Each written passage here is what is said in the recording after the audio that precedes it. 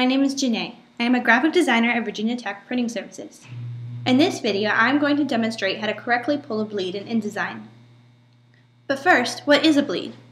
A bleed is an extension of the file past the trim size. Or in other words, a bleed is part of the print that will be cut off.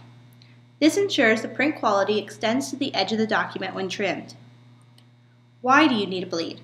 You need a bleed whenever a printed element, for example a photo or color graphic, extends to the edge of the trimmed area. To pull a bleed in Adobe InDesign, open the file, then go to File and click Document Setup. Click More Options if needed, and then go down to Bleed and Slug. A typical bleed is 1/8 of an inch, or 0.125. To ensure all boxes of the bleed are filled, make sure the link button is selected. Then click OK. This will create a red bleed border 1/8 of an inch around the document.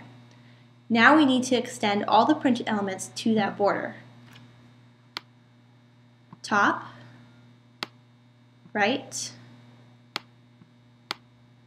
bottom, left, and getting all the elements. After you create the bleeds in Adobe InDesign, you now need to save it as a PDF. To do this, go to File and click Export. Name the file what you want. Then make sure Adobe PDF Print is selected and click Save.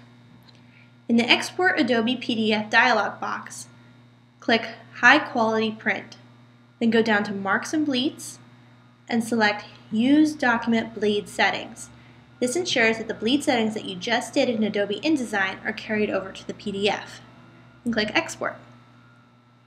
This will give you a PDF file with the bleeds included and is ready for print. Thank you for watching, and thank you for choosing Virginia Tech Printing Services.